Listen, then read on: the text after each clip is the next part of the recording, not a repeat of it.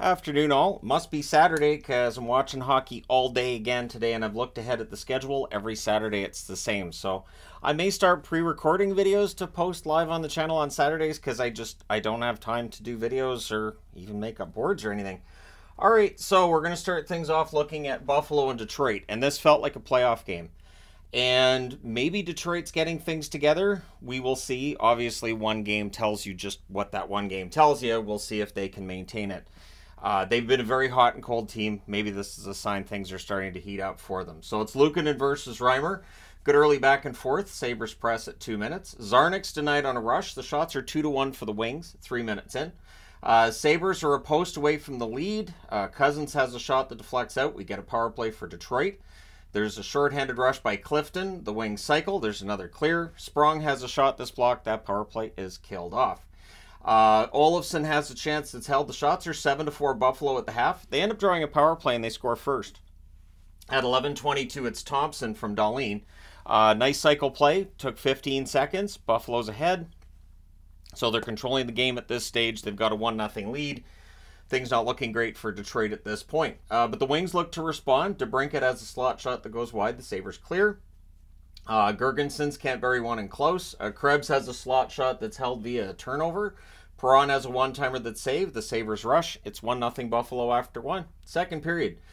Things get punchy at 21 seconds. We end up with an early Sabres power play not long after. The Sabres cycle. It's cleared. Shorthanded Comfort chance gets held. Byram hits the outside of the post. Puck's cleared out after that. Power play's killed off, and then it's cleared after that's done. Kane has a tip shot that's held. Hat's not fitting right now. I don't know why. Anyways, shots are 3 apiece at 4.5 minutes. The Wings press, and they get the goal to tie it. It's Fisher. He buries one as he's fallen to the ice. Kopp and Sider with the assists at 5:33, and then the Wings press for the lead. Things get punchy on a hold by Luukkonen. The Wings press at 7.5 minutes. There's a near miss for Czarnik. The Wings press some more.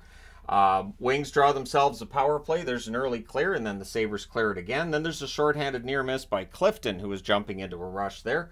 The Wings cycle, it's cleared out again. That power play's killed off.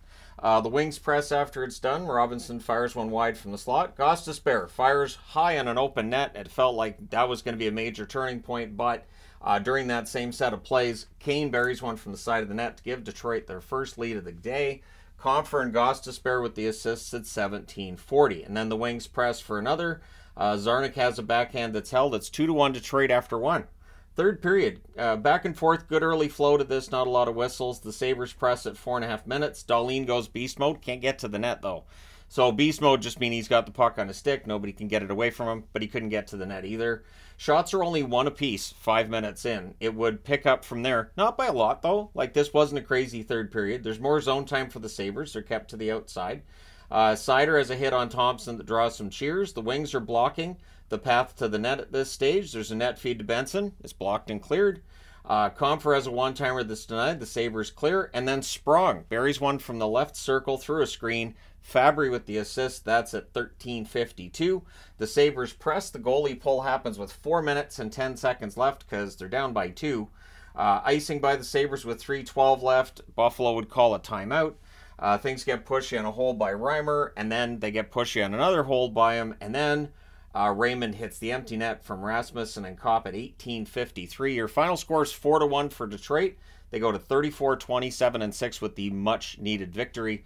With the loss, Buffalo 32-31-5, and this is a major blow to their playoff hopes, especially with other results that have happened, and we've got a lot of games to come today. So shots on net, 10-8 Buffalo in the first, 12-8 Detroit in the second, 8-6 Buffalo in the third. Both teams had 26 shots in this one. Power plays, Buffalo 1 for 2, Detroit 0 for 2.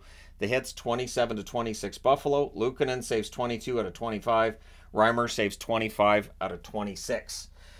All right, and the other early game, which is complete, the Ottawa Senators and the New York Islanders. Obviously, the Islanders need to keep pace with Detroit. They do have one game in hand on Detroit, but you got to keep pace too. So it's Korpisalo versus Varlamov. No shots on net 2 minutes in. We get a power play for the Islanders. Dobson has the shots kicked aside. It's cleared out. It was quite a power play, but right after it ends, Martin scores from Clutterbuck and McLean at 4 minutes and 27 seconds on a wraparound. So the identity line gets a goal there. It's 1-0 Islanders. The Sens press for response. Engvall fires wide on a rush. Engvall was prominent today, just could not get a goal. The Islanders press at 6 minutes. The shots are 3-2 for the Islanders at 6.5 minutes. Barzal's robbed in close. There's then a rush chance for Barzal, which is blocked. Clutterbuck to Martin near miss. The Sens rush. Engvall hits the outside of the net. Stützle has a rush that's defended. The Islanders press with 4.5 minutes left.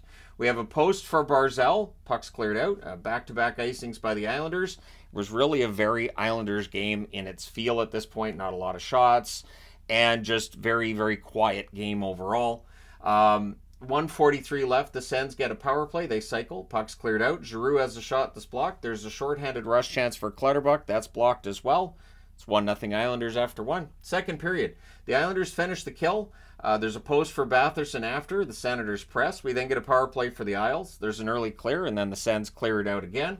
A shorthanded Joseph chance hits the outside of the net. There's a near miss for Horvat. They cycle.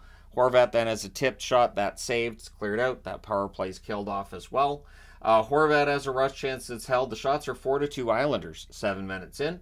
Good forechecking by the Sens. The Islanders then press at the half. They're kept to the outside. Stützle has a rush chance that's saved. Gregg has a rebound. That's held.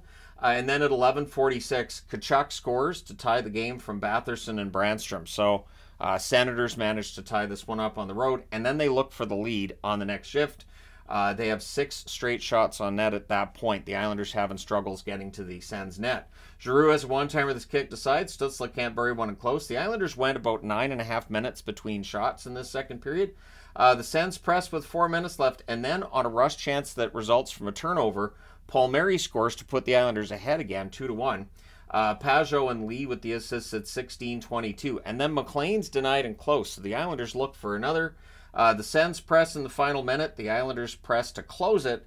It's 2-1 Islanders after 2. Third period, Stützle has a shot that deflects wide. The Islanders press at 1.5. Sens then get some pressure at 2 minutes. So both teams able to set up and get shots, and then it goes the other way. It was very, very close in that way.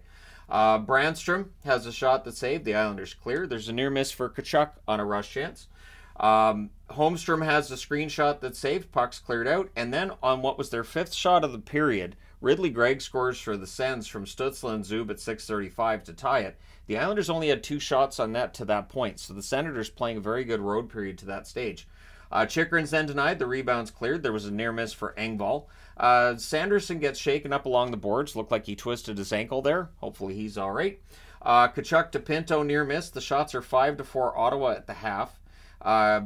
Power play for Ottawa, easy for me to say, and they would score on it. It is Tkachuk, a one-timer from the slot. Stützle and Batherson with the assists at 12:14, and that puts Ottawa ahead 3-2. Sens look for another. Engvall's denied at the other end, so Engvall's all around the net today, just could not get himself a goal. Things get pushy on a hole by Korpisalo. With 1:50 left, the Islanders get a power play, so that quickly becomes a 6-on-4. There's an early save and clear. Dobson has a shot that's held, and then on a one-timer pass to screen, Horvat ties the game. Dobson and Barzal with the assists at 19:22. So we're going to overtime. The overtime, Sanderson has a net drive that's turned over. So, Sanderson stays in the game. With ankles, you never know. Guy takes off his skate at the end of the game and might balloon up. Anyway, teams exchange rushes. Barzal's denied for the slot. We get a power play for the Sens. And they would score on it. At 4:36, it's Tkachuk from Pinto and Stützle. It was a 2-on-1 rush, so not your standard power play goal, but it's a 4-on-3, so these things can happen. The Senators go in and play spoiler in New York. They win 4-3. They go to 28-33-4. I believe that's their 3rd win in a row. The Islanders 29-22-15 with the overtime loss. Shots on net 8-5 Ottawa in the first, 13-12 Islanders in the second, 13-6 Islanders in the third, 4-2 Ottawa in the overtime.